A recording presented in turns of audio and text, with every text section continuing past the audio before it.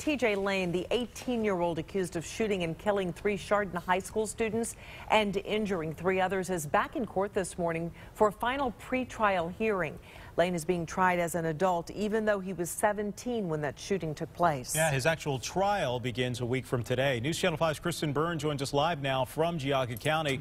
So, Kristen, tell us what's expected to happen in court today. Well, we know that a judge is expected to excuse a second round of jurors. The trial itself is slated for January 14th, so like you said, just a week from today. So they want to move things along here. Lane's attorneys have asked for a change of venue, but the judge wants to wait and see if an unbiased jury can be selected here. Prosecutors have said TJ Lane admitted to taking a .22 caliber pistol and knife to Chardon High School, then opening fire on a group of students sitting in the cafeteria on February 27th. Back in October, Lane pleaded not guilty by reason of insanity.